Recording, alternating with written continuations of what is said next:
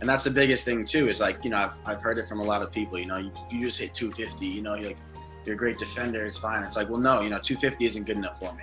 I want to be a 300 hitter. I know I could do it. I just need to change. I just need to change my approach. For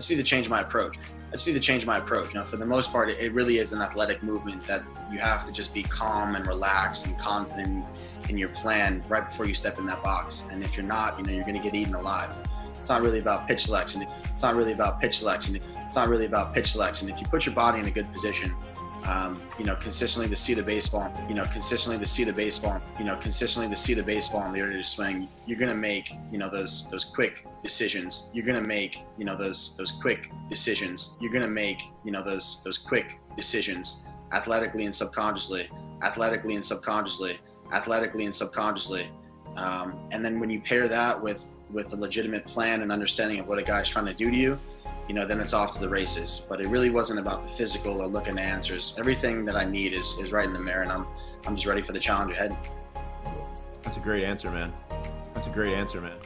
I've always enjoyed listening to player interviews. Harrison Bader really got into some deep layers of hitting when he said it's not really about pitch selection. He followed that by saying putting your body in a good position consistently to see the baseball. It sounds pretty simple to do that, putting your body in position to see the baseball, but it's not. But when you put yourself in a position based upon your hitting model, your hitting tempo, your dominant eye, you're giving your brain an opportunity to quickly read information about the ball's speed and about the ball's space. Getting your body in a good position to consistently see the baseball is a real pattern. It's a real technique.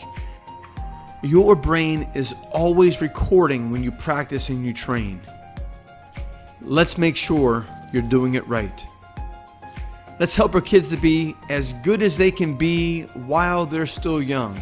I'm Dave Kirilloff. May the Lord Jesus Christ bless your life.